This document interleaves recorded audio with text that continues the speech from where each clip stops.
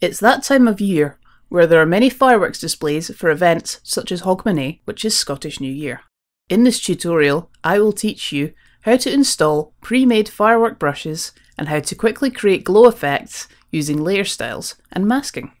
Assets. For this tutorial, I'll be using 3 brushes from the 25 high-res fireworks brushes set by S. Petrani. These brushes are Fireworks 01, Fireworks 02, and Fireworks 06. This is what the brushes look like in Photoshop. In this lesson, I will also cover how to install brushes in Photoshop. Because I only use Windows 7, this tutorial will cover extracting files on a PC. However, the steps after file extraction in Photoshop are the same across all platforms. You may require an unzipping utility. I prefer to use 7-Zip, which is a free, open source file unzip utility, if you do not have an unzipping program available. In this tutorial, I have included the PSD I created the artwork in. This is so you can see for yourself how I created the effects.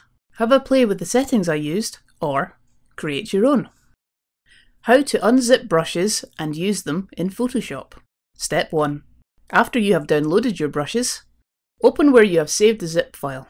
Brushes are generally saved in zip files with the brush file called a .abr, which is an Adobe Photoshop brush file, some license agreement documents, and thumbnail images. Here is the .zip file in a folder on my C drive. Please note, I cannot include the brushes in this tutorial.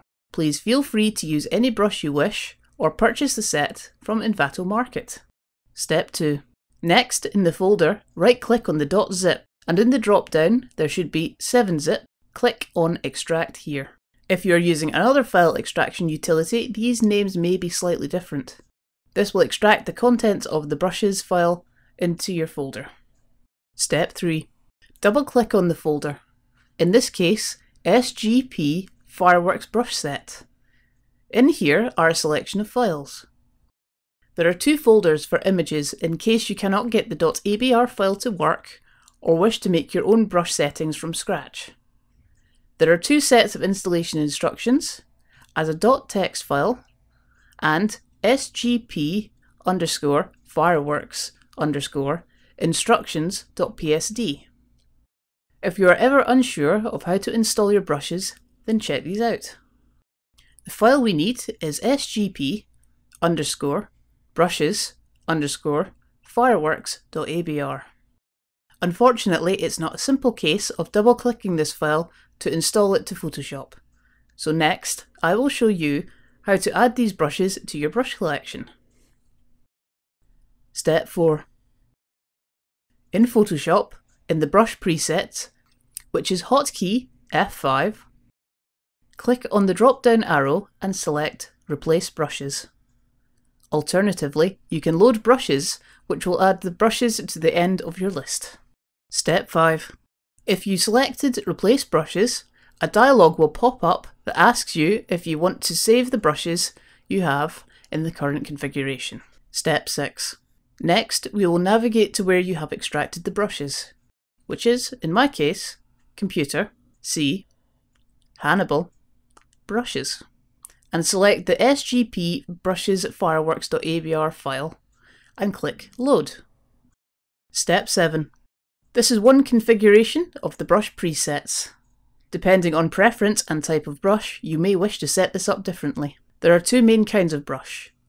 Brushes which are intended to be used as brushes for strokes, and brushes which are to be used as a stamp. These are the latter. These can also be modified in exactly the same way as any other brush. For the stamp style, I prefer to view them as large thumbnails. In the brush preset drop-down, select your preferred setup. Here's how the brushes look as large thumbnails. Aren't they pretty? Next, I will show you how to use 3 of these brushes to create our glowing fireworks. Set up the night sky. The brushes we will be using here are Fireworks 01, Fireworks 02, and Fireworks 06. Step 1. Here I have created groups with firework brushes. You can do this by dragging layers into a group. Groups can be created by pressing the icon at the bottom of the Layers panel that looks like a cardboard folder. The first group has Fireworks 01 and Fireworks 02. The second group, Firework 06. Here I've used white to make sure I get the size right and it works in the composition.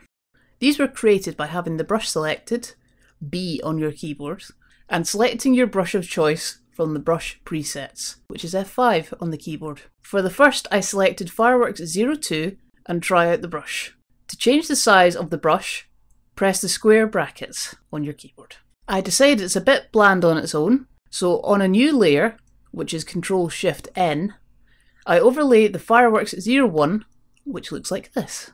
Here is how the final Fireworks 06 brush looks like on its own. Once you have them in your composition, we can now move on to choosing our colours. Step 2. In each group we create a new layer and press G, which is the fill command, to fill that layer with the desired colour. Next we right click on the coloured layer and select Create Clipping Mask. This will only show colour where there are pixels below. Next, pressing Ctrl U to bring up the Hue Saturation slider. Use this to modify the layer colours until they look good.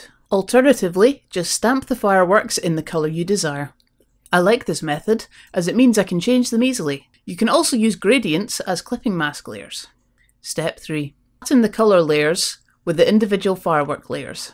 You can do this by selecting the two layers and pressing Ctrl E. Step 4. Duplicate the base layer 3 times to create separate effects layers.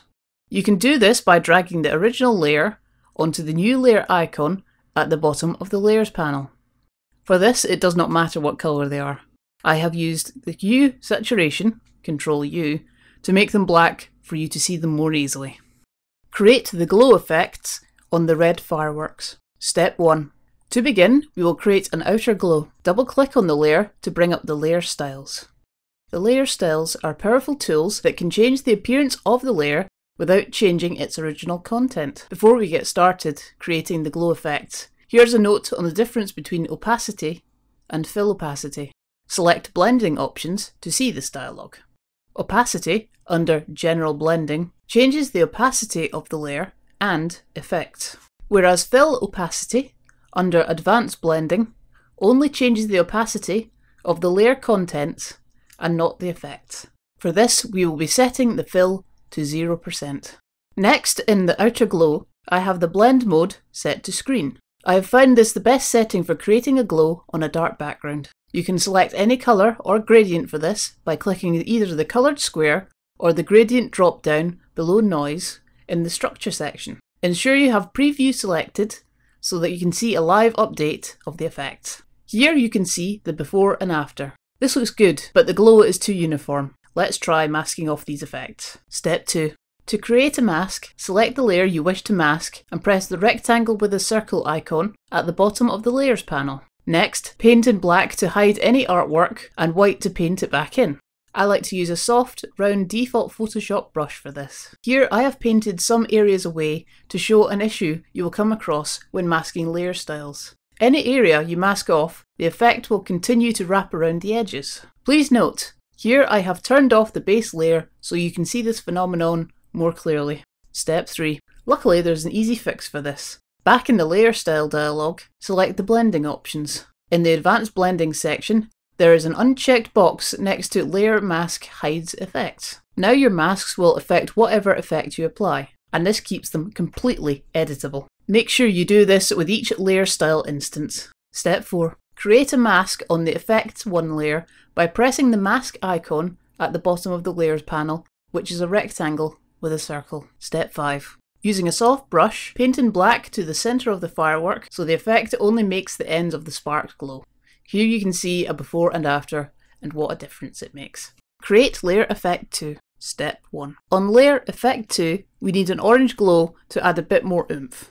The way I choose colours is by moving round the colour wheel, so for a red object I would make the glow orange. If the object was orange, I'd go yellow, and so on. In this case, I set the blend mode to normal, as that's what seems to work the best. Step 2. I upped the range and size settings to make the orange come out further and pack more punch. Step 3. As before, we create a mask and paint out some of the central glow. Step 4. Zoom in and mask away some of the areas of the individual trails. This is starting to look great, but we need a bit more variation in the colour. Create Layer Effect 3. Step 1. On Layer Effect 3, we select Inner Glow and a gorgeous purple colour. I chose purple because it's complementary to the orange and will make the firework pop. Check this out. Again, we create a mask, but rather than masking the inside of the firework, we paint out the outer edges so the purple stays in the middle. Next, we move on to the orange sparks. Make the orange sparks glow. Step 1. I have turned on the sparks layer. It looks okay, but it needs a little extra. Step 2. In the layer style, we go into Inner Glow and pick a bright red with the blending mode set to normal. Play with the size so the glow stays around the inner edge only. If you wish, you can paint some of the effects in the layer masks. Create the glow effects on the blue fireworks. Step 1. Duplicate the base layer twice by dragging the original layer onto the new layer icon. Step 2. In layer style, select Drop Shadow. Next we change the drop shadow colour to a high saturation teal and set the blend mode to normal. Increase the spread to 2% and the size to 144 pixels to make a big cloud behind the firework. Remember, check Layer Mask hides effects. This makes the blue sparks glow against the purple and navy sky. Step 3. I know that I want to create an inner glow to the explosion. To give a convincing glow, you should choose a pale, high saturation version of the original firework colour in the colour selection. This is the square marked below Noise. Play around with settings until you find something you love. Step 4. Okay, we need a bit more punch and ooh for this, so I take an incredibly pale royal blue and set that as the outer glow. Both these effects are on the same layer. I do this as I want the mask to relate to both of them. Remember in the layer style blending modes to check Layer Mask hides effects. This is looking fantastic and really festive. The colours really pop off the screen. Finishing touches. Step 1. Another way to add in a glow is to use one of Photoshop's default soft brushes. Here, I painted a large soft cloud in an orange red on a new layer behind all the red fireworks. Here's how the glow looks in place, although I'm not 100% happy with it. Step 2. Using the Hue Saturation control, which is Ctrl U on your keyboard, I changed the background glow to a pinker red, which made the purple tails pop a bit more. Conclusion. In this tutorial, you have learned how to install brushes and how to create glow effects using layer styles. You will be able to create a glow on anything you wish, from fireworks to magic spells, sci-fi scenes and text. I have attached the PSD with the background and creature silhouettes included if you would like to try this process out yourself. I'd love to see your results. If you would like to see other Photoshop tips and tricks covered in my tutorials, please leave a comment below.